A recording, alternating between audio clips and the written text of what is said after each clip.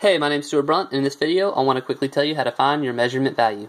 Alright, so you're given a problem, you're given your transmission range, your transmission value, and your measurement range, and you want to find your measurement value. So what do? You're going to use this formula right here. Oftentimes this formula, this is actually going to be just an M, but I used the MV because it's more specific measurement value. But anyways, plug and chug. So you got to know what these letters mean.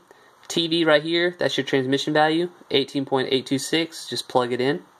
You're going to have your transmission range lower value. Transmission range lower value in this case is 4 milliamps, so we're just going to use the 4. And then transmission range upper and transmission range lower, you're subtracting those, so upper and lower.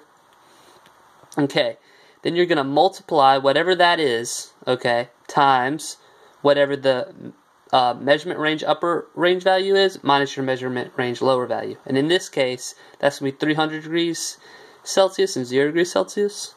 So now we're going to multiply it together. And in this case, we didn't add anything because our measurement range lower value was 0.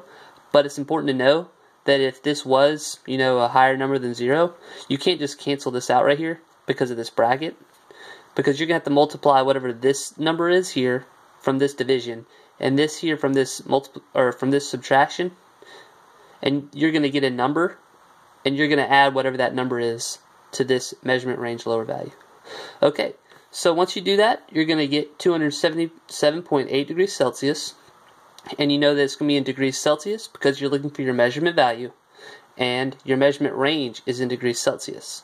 So that's how I remember to know that I'm using the correct description here. Alright, well I hope this was help. If you have any questions or comments, leave them in the links below, and have a good one.